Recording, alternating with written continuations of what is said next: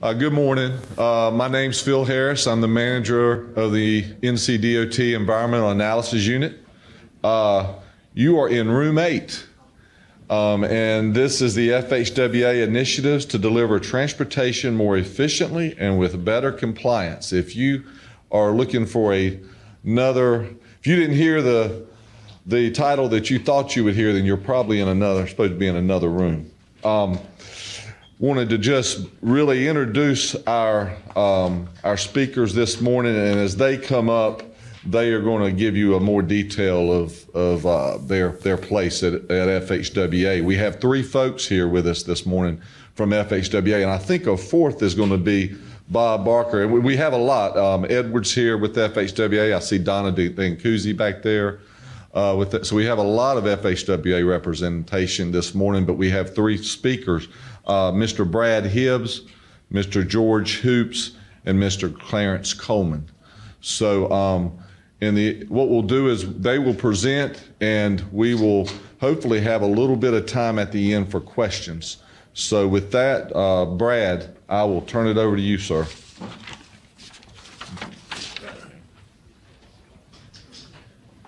And as you can tell, we have a poll question, so if you would go to Slido and just to get an idea of who's in the room today, enter the code and answer the question that we have put up, if everyone has that, 919-106.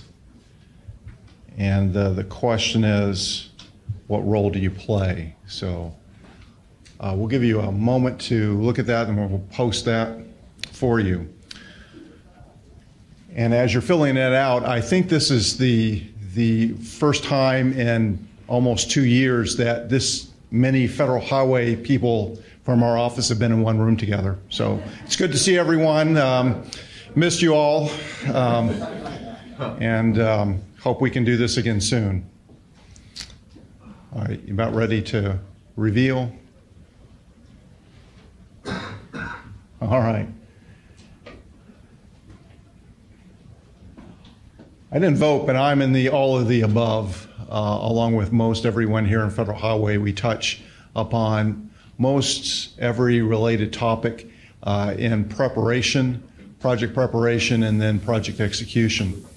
So that gives us an idea, gives Federal Highway an idea of who's in the room.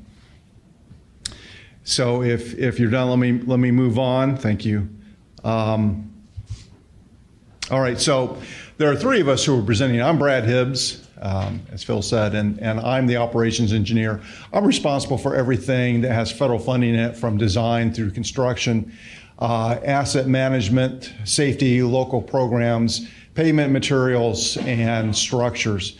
So that's my role. George Hoops will be coming to us next and talking about programmatic CE basics, and finishing up with Clarence Coleman, who has a slew of discussion topics for you, ending with new CEQ regulations. So as we promised, we'll go through this presentation. We have a couple of more poll questions for you, and then we'll open it up for just general questions, and pass the microphone around, since we're being recorded, and we can hear the questions on the record, and then get the answer.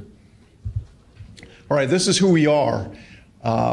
We are almost fully staffed right now. If you look, you see 4. Well, first of all, you met John Sullivan yesterday, our division administrator. Edward Parker, our deputy division administrator, is here. Edward, could you raise your hand? That's Edward. Under Edward, we have finance. We have a new financial manager, Robert Moore. He took Audrey Davis's position. Audrey is happily retired and onto a new step in her career. George is in charge of planning and program development. Clarence, pre-construction, and, as I said, operations. I have a vacancy right now. I was sad to lose Aaron Williams. He got a promotion to our Texas division. He's in the state for probably a few more weeks, and then he and his wife and child are going to relocate to Austin. So we wish him the best. We're going to replace him through our training program. We're also getting a new employee. That's almost here, Brandon Oliver, working and planning under George. He's coming off of our training program, and so we're anxious for him to arrive. All right. So I have another knowledge check, and this is related to stewardship and oversight. So can we go to that? You should have a new question coming up.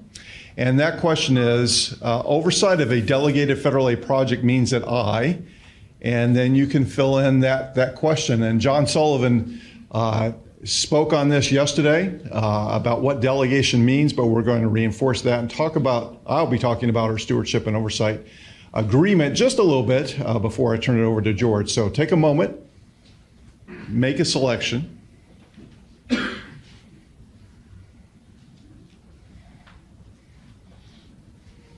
All right, everyone about done. Let's see what we're getting.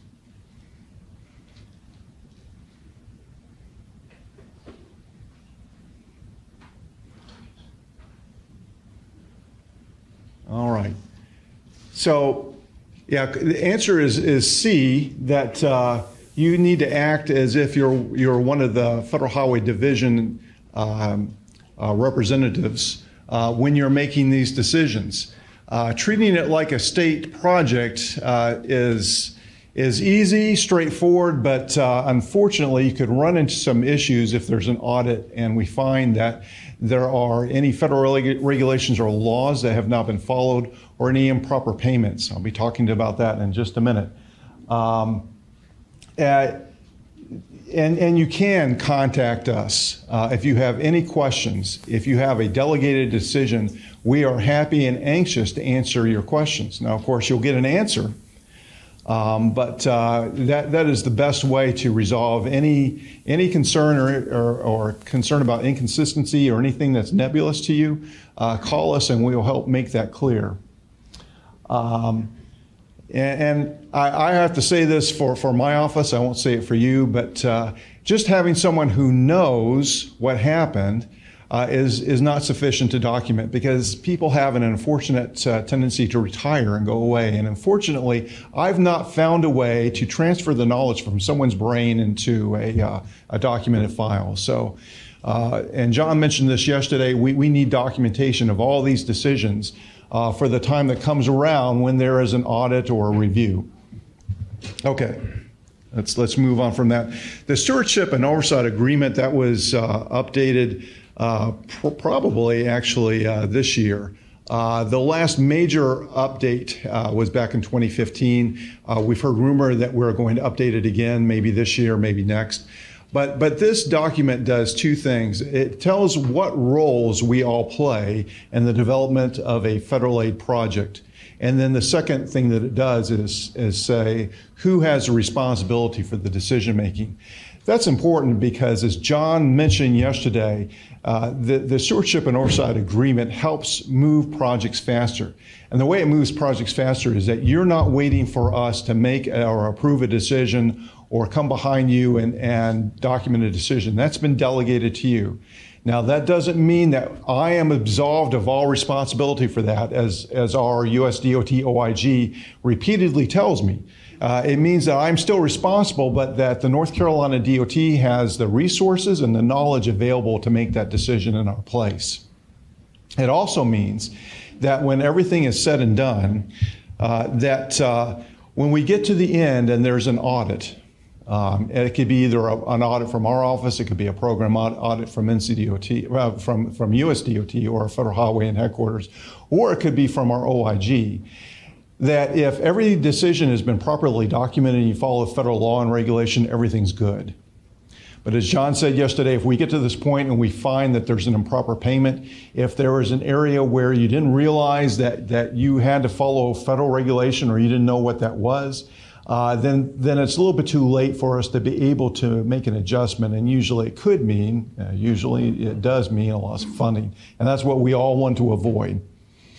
One important thing that I want to say is, some of you may say, where is this stewardship and oversight agreement? Well, if you go to our website and you go under our programming section and under infrastructure, you'll find a link not only to the stewardship and oversight agreement for North Carolina, you could find it for practically every state DOT that's available and has been made available through a link. So that's where you can find it. There's also a supplement where you can find additional information just for NCDOT, where there's more supporting documentation. And if you find us afterward, we can help you locate that and where that is. But that was developed jointly by the Federal Highway North Carolina Division Office and by NCDOT. Okay. So if I'm still responsible for this, and George and Clarence and everyone in our office are still responsible for all the decisions on federal aid projects that have been delegated, or the decision-making has been delegated to NCDOT, how do we know, or how do we check to make sure that everything's done properly? And that is accomplished through our risk-based project improvement methodology that's just been updated through guidance given us to us from headquarters, and that I, along with the North Carolina Division Office, will be developing new guidelines for that. But it's essentially a three-step process. The first is project screening. And for us to screen all the projects that are active and have federal aid funds, we have to know what they are. And that sounds like that's easy, but as I found last year through an OIG audit on change orders, when they asked for every active federal aid project for the calendar years of 2017, 18, and 19, that's easier said than done. What I hoped would only take a few days actually took a few weeks, while the OIG was literally, doing that, waiting for me to get back to them. So that's the first challenge, is for us to go out and agree with you what projects are federally funded that are active. After we have developed that database, then we have to screen projects, not every one, but we have to go through the active ones that we know about, division by division, central office, local projects, projects in other DOT agencies, ferry boat projects that have federal funding in them, and decide what are the projects that have the highest risk. Some of that's already been defined for us. Major projects have to be on that list. Grant-funded projects should be on that list. Anything that's unusual or unique, or that just inherently has risk. One example that we've been following are the bridge projects on NC-12. Not because of any constructability, but because of all the effort that went through to get the environmental agreements and to make sure that they're implemented. That was the risk that we chose to look at. And then I have to develop it used to be I just kept all this on a spreadsheet. Now I have to have an individual plan for each project that is identified as risk. In addition to that, John mentioned our compliance assessment program where projects are selected randomly from our headquarters office, and we have to go through 10 core questions for each of those projects to test compliance. And then any project or program that also requires a special review, we're going to look at. And I want to mention, just as I turn this over to George, we have some new tools. NCDOT has developed a project let manual, which has a great checklist in the appendix that you can use in the divisions to answer the question, what do I need to document and comply with as I'm developing a project? IDIQ, indefinite delivery, indefinite quantity, that's what you would call a division-led or a project that has a special aspect to it that we have just worked with NCDOT to develop a procedure for. We're going to go out with a lot of training, hopefully face-to-face in the spring, and talking about these processes. We also provide assistance and some oversight to close out local projects. Tammy Richards, who's on my team, works closely with each NCDOT division and the NCDOT central office to manage this program. And so these are some of the tools that we are using, we want to make you aware of as I turn this over to George, to make sure that when we come to the end and there's an audit or a check, that we have followed every federal aid program and procedure and made sure that there's going to be no improper payments. So next, I'm going to turn it over to George, who's going to talk to you about programmatic category exclusion basics. So George, why don't you come on up?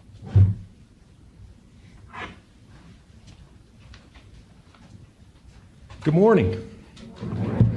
Uh-oh, what am I stepping on?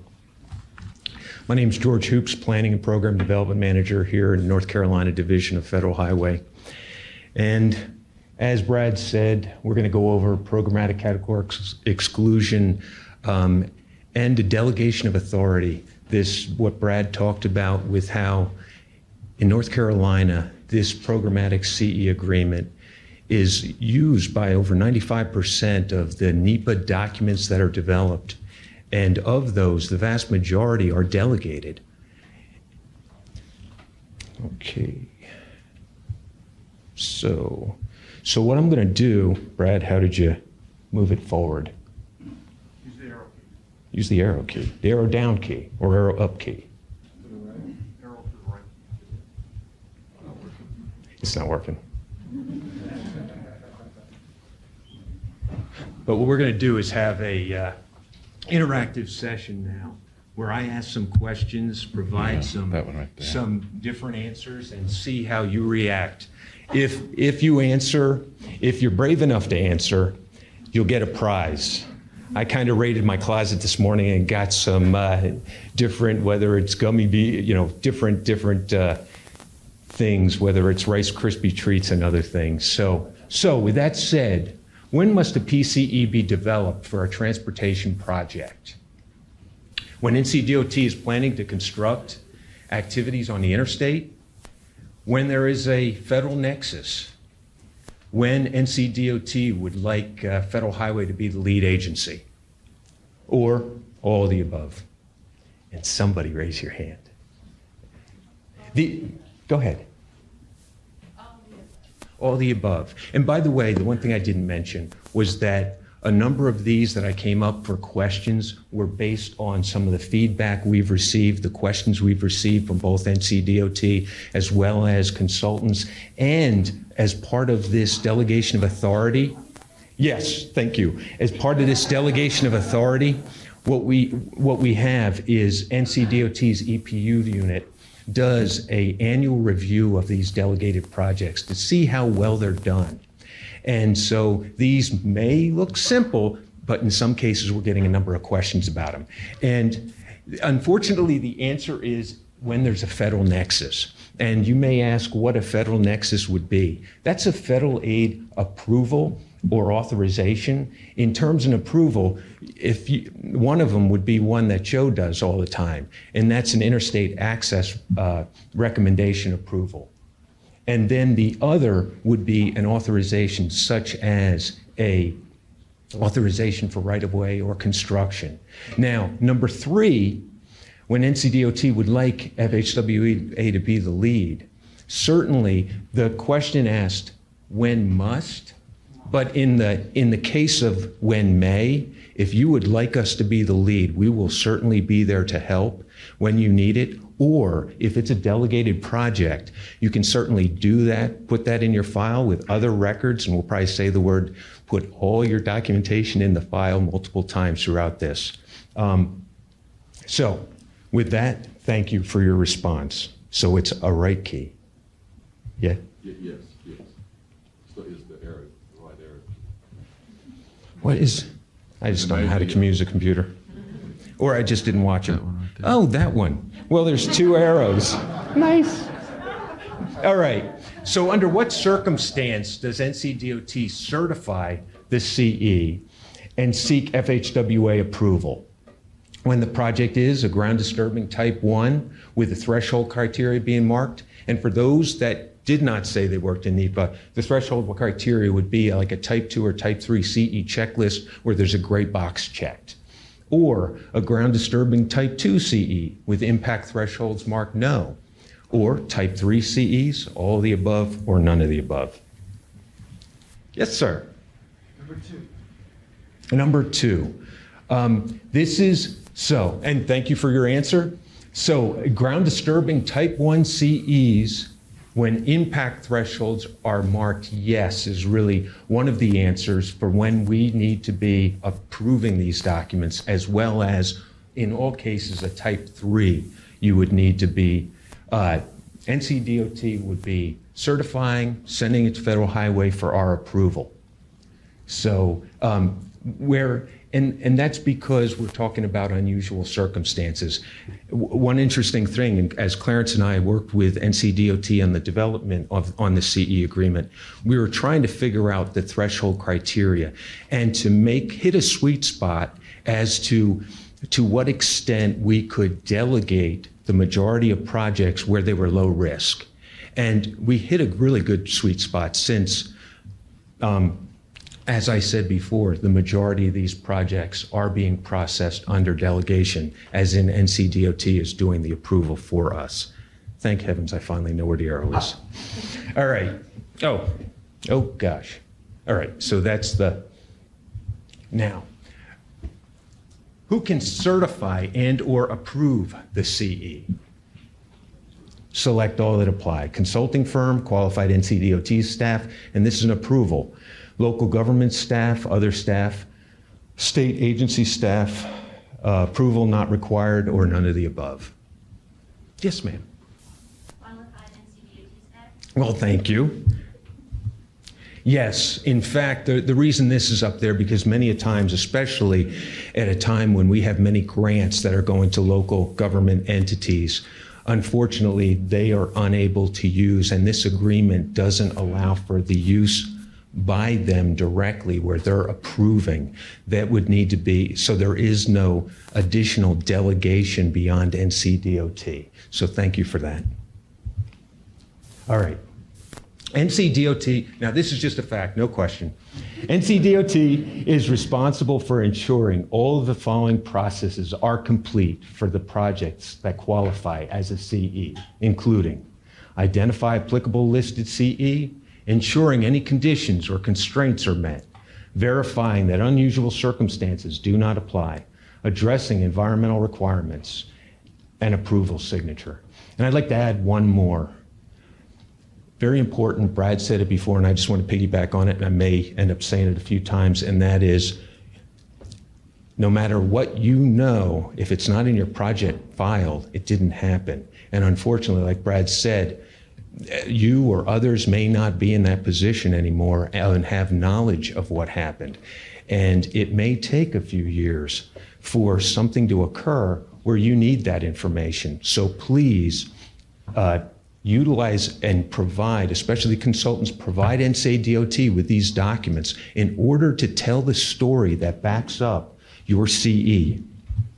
All right, next one is a question. What documentation should be included in the appendix of a CE? Section 106, all good stuff. Section 106 reports, natural resource technical reports, agency determination correspondence, project mapping, Section 4F letter from officials with jurisdiction, this one's specific to de minimis, which we get a number of them, completed right-of-way reports, or no documentation required. Yes, sir. I'll take a stab at it. I'll say Thank you. Number one.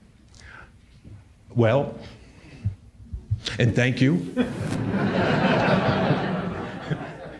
You know, I was very worried when I came here. I'm like, man, everybody's going to get every one of them. This is that is good information for the project file, and that's kind of why I mentioned it before. And I'm going to have a slide on another slide on documentation, possibly. Your project file is just as good as your appendices. So therefore, these large documents can go in the project file. I would suggest from agency determination correspondence, that's say your 106 letters from Renee with a determination, or your Fish and Wildlife letters. A project map showing the footprint of the project is the project mapping. And of course, like a de minimis letter with concurrence from those with jurisdiction over that land that's under 4F, that meets the 4F requirement. Those are good in the actual document. And I'll give you just a rule of thumb that I heard John Williams say many years ago, and we agree with it, and that is when he did the training, I believe in 2017, and that is if it's a type 3 CE, it should be under 30 pages, 25 pages. If it's a type 1 or type 2 CE, it should probably no more than 10 pages. You know, all of this other documentation that may be very good information that you relied upon in your decision making, can be in the project file, NCDOT's project file. So thank you. Okay, Section 4F approval is required under what circumstance? A transportation project being constructed solely with state or local funds, a project intended to address non-transportation purposes, or that.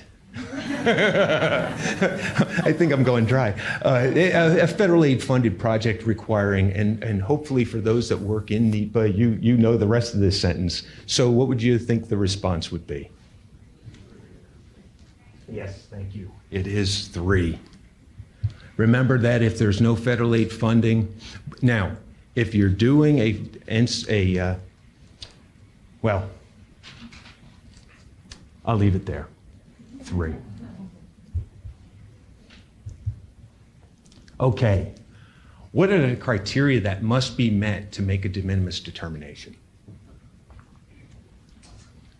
Avoidance, minimization, mitigation measures that were relied upon. The public has been given an opportunity to provide comments. The officials with jurisdiction have been notified by USDOT's intent to make a de minimis determination and have concurred. NCDOT concurs with the de minimis finding, or all the above.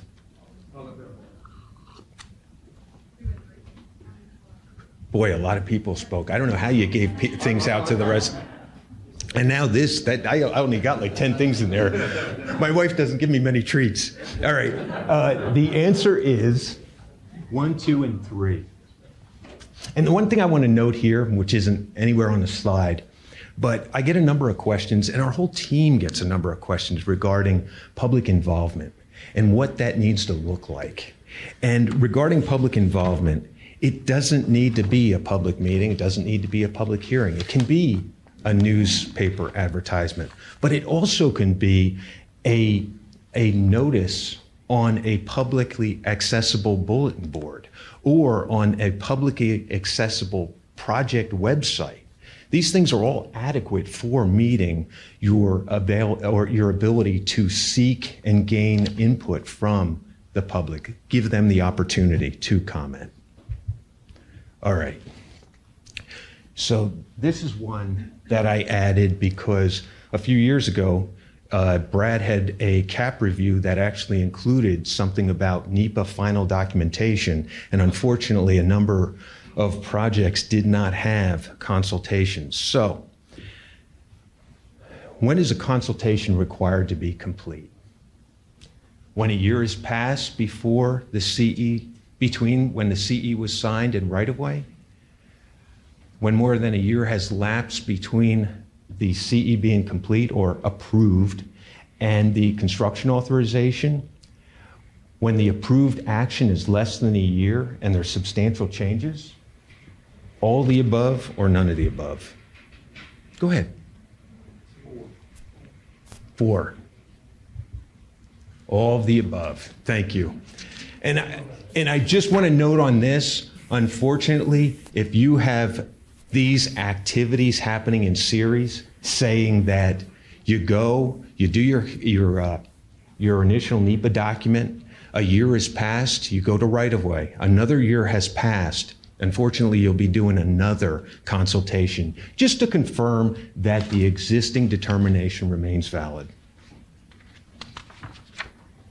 Also, one thing here is substantial change. When in doubt, look at the PCE agreement. There's a discussion of what a substantial change, and I'll read it here, a project limit or footprint change, a number of lane change, a threshold criteria not being met. So and if you're not sure, and this is something in practicing you mention in your brain, but you don't do it here, unfortunately, and that is call us. Ask us the question. You're about to do a consultation. You don't know whether, and maybe, yeah, okay. When is it approved? So I jumped ahead of myself. When do you need FHWA to approve? So it falls in line with that. the fact that reach out to us if you don't know if something's a substantial change or not and whether we need to be involved. So that gets at a type 1 with a substantial change. So I'm giving you the answer. And a type 3. All the time, doesn't matter whether there's substantial change or not. If you meet the criteria, you need to do it for that. And then, now, Clarence Coleman can come up.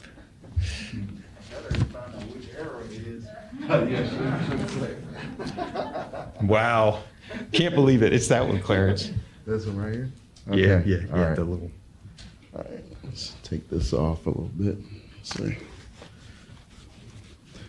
All right, good morning, everyone. I'm Clarence Coleman, the Pre-Construction and Environment Director in our office here in North Carolina. I worked for NCDOT for 10 years and now been on the federal side for 20. It's unbelievable, really. But today I'm going to talk to you about project initiation, scoping, which is kind of part of project initiation, and just briefly touch on the new CEQ regulations.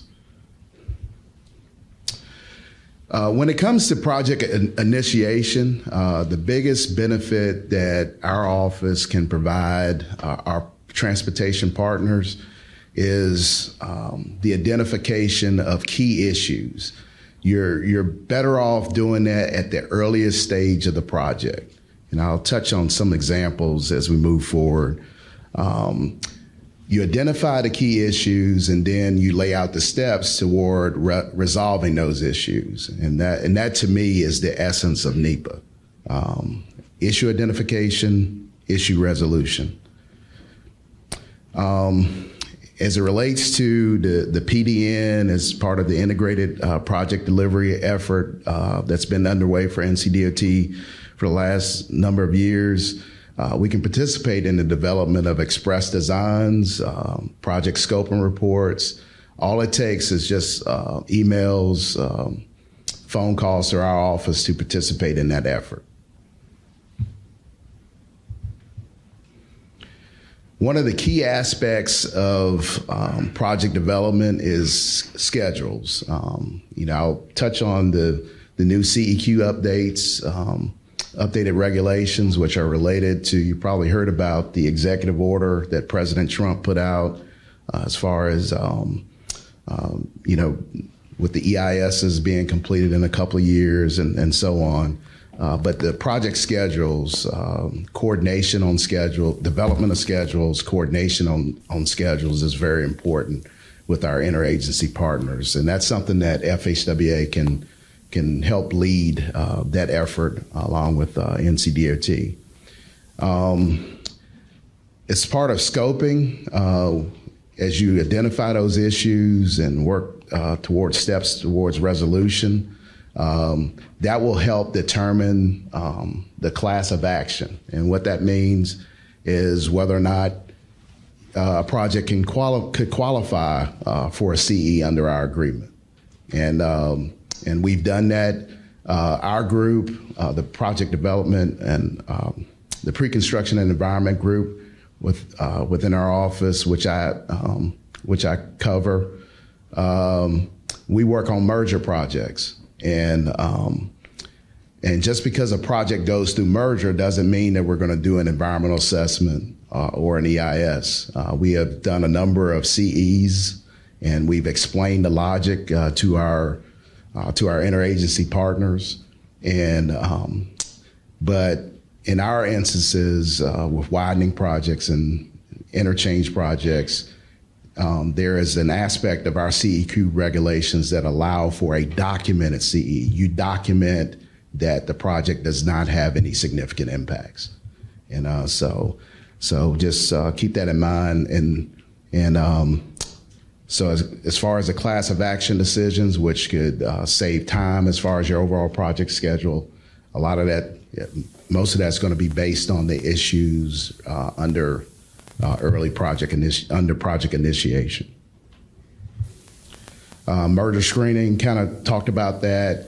Now it's time I could get into an example, and I have someone who's with the NCDOT now, and so he's worked in our office for a number of years, and so we had a project in Johnston County along I-40. Excuse me, it's NC-42. Wound up, which has an interchange. NC-42 has an interchange with I-40. It's a 10-mile project, and it's widening. So you're going to get into you're going to have impacts associated with it.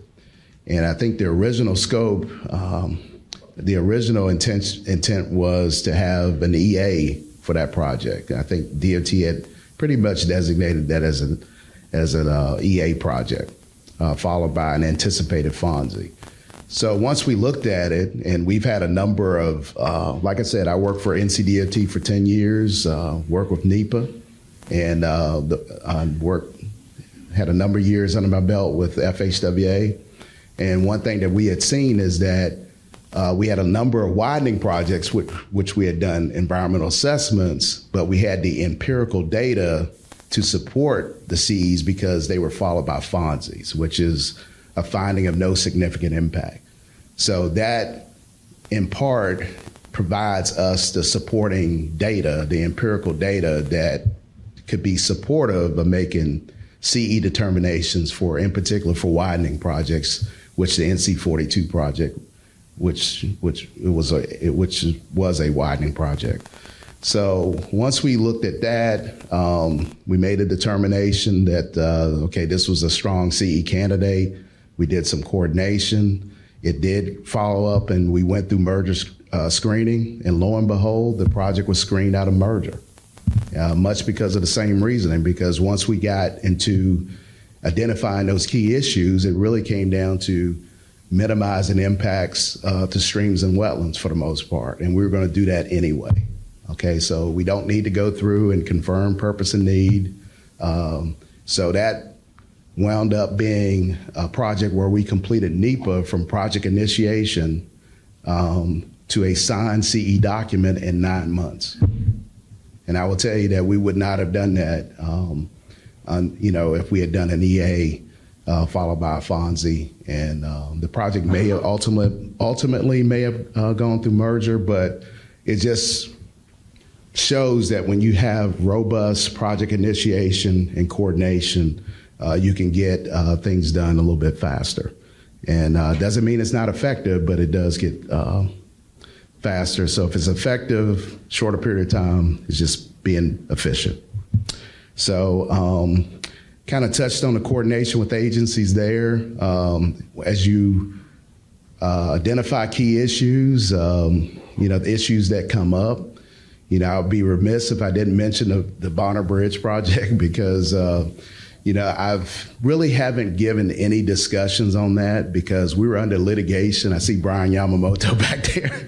So we were under litigations for so long, and every public comment, every note, every email, every emoji that you can come up with is scrutinized by litigants as far as going through all our files with FOIA requests and all that. So you have to really be careful in what you say.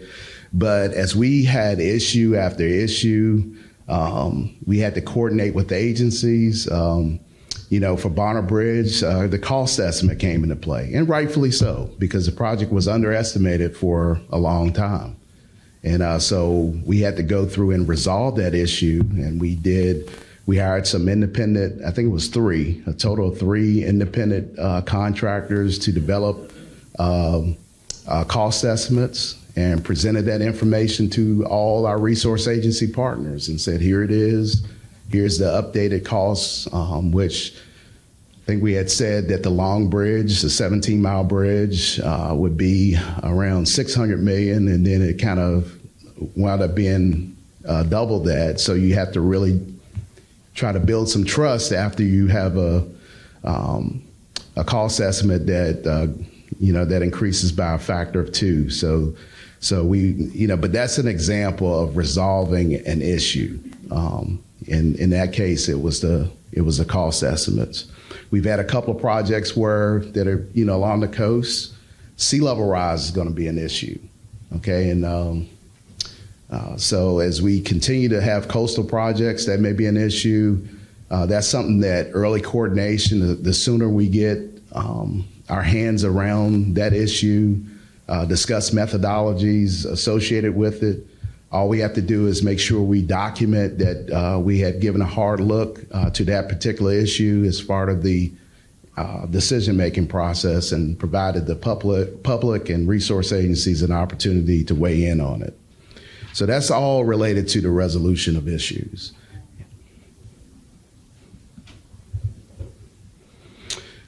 Just want to briefly discuss for EIS level projects, and the CEQ regulations kind of go beyond just EISs, but just wanted to touch on this because we had some new CEQ regs that became effective in September of 2020, and it does involve coordination with the agencies on the EIS schedule. And it has new notice of intent requirements. And again, Brian and I guess Eric Mitkiff is in here somewhere. They will tell you that it wasn't your typical notice of intent, which I've issued a number of them. We've done a number of EISs here in North Carolina. I've had the pleasure of issuing a lot of notices. This was a new process for notices of intent. So it involves really putting together a mini environmental document where you talk about purpose and need, present that information. You discuss the development of alternatives. And so you present all that information in a supplementary document that's kind of look at it as an attachment to the actual federal notice that you would read. You would kind of click on it, and then you would have pretty much a 30 to 40 page document that explains all that stuff. The new regulations do allow for pre-NOI notice of intent coordination, and for us, based on the advice of John Sullivan, we got all the way through concurrence point 2 with concurrence on alternatives prior to issuing the notice. So, of course, there's a 2-year window after the notice, so it's beneficial to have as much coordination as possible pre-NOI. But with that, there was a lot of information to share in that supplementary document that's attached to that notice of intent, that Federal Register notice. So just wanted to briefly touch on that. And the other thing that's kind of a carryover to the one federal decision executive order that I alluded to earlier with issued by President Trump, it's still the new CEQ regs do heavily suggest that we look at ways to issue one federal decision for EISs if possible, to the extent possible. In the case of the Corps, we have a project that we worked on, the Carolina Bays Parkway Extension project, in which we issued a notice recently. And the Corps is set to issue its own. There's going to be a lot of heavy coordination with the Corps. They're reviewing our environmental documents and so on. But we're going to do heavy coordination, but because of their requirements, we're not going to actually issue one ROD, but they will be able to follow up with, conclude their NEPA process shortly after we conclude ours. So with that, I will invite my colleagues up maybe to answer some questions. Or Phil, did you have something? Yeah, I was just we're going to take questions. Okay. Clarence is right. And Okay. What we'll do, we've got maybe 15 minutes, and a really good presentation by Brad, George, and Clarence. So let's give them a round of applause.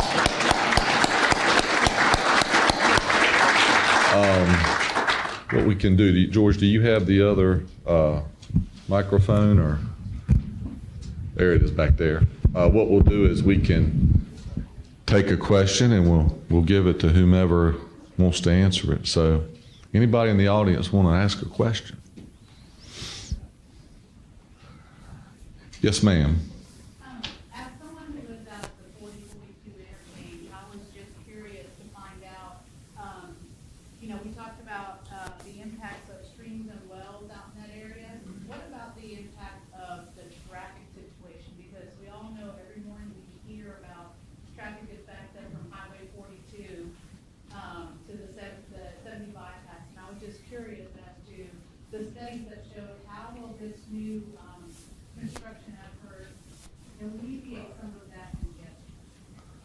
Okay. Anybody want to answer that, Clarence, or is that a DOT Yeah, I think, place to answer that? Yeah, I think it probably be more appropriate for someone from DOT, but just taking or Ron would probably be a good person. All right, but the idea with the interchange project, as I understand it, was actually part of another study. It was the interstate project that was done.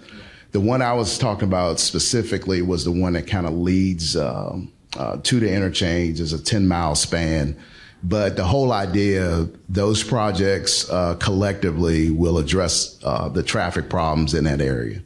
So that's kind of my 30,000-foot response to that. But the whole idea is that the project that I was speaking of, the 10-mile project, will help relieve congestion leading to I-40 from the more rural area. And then the actual interstate project that for some reason is just escaping me, the actual step number. But what was it? 4739. I-4739. That's the one that's actually being worked on right now. That will help address things in the immediate vicinity of I-40.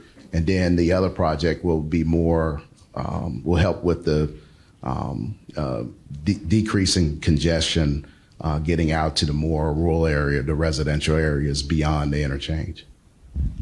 Thank you, Clarence. Good question. Anybody else? We got some time if anybody else has a question. Yes, ma'am. Has Federal Highways and DOT considered NEPA assignment? And if not, why? Clarence, repeat the question, please. The question is, has NCDOT and Federal Highways discussed or considered or discussed NEPA assignment? I will tell you, yes, that has been considered by both entities. And the response that we've gotten from NCDOT that, from the NCDOT leadership was they would rather have us as a transportation partner as we get through the NEPA process. So that's based on the current leadership that's the response we've gotten. So thank you. And with 95% of the program being developed as CEs and a significant number of them being delegated, you really have only a very small portion of the program that is actually not delegated. Thank you, Clarence and George. Probably have time for a couple more questions. Anybody have anything? Yes, John. Not sure if that's you, but any potential changes with the Buy America? I think your question, any potential changes with the Buy America? Yeah. Yes, but we haven't received guidance on that. That's part of the new infrastructure bill. And that's how we've been trained to respond until we do receive guidance. I've been told there's electric shock, and I want to avoid that. So, but there will be some changes. I don't know how significant, and I will not tread upon that territory other than answer your question in the affirmative. Thank you, John, for that good question. Any more questions? Yes, sir. Quick question for George. Any update regarding census basically provision and change with the basically MSA boundaries, possibility of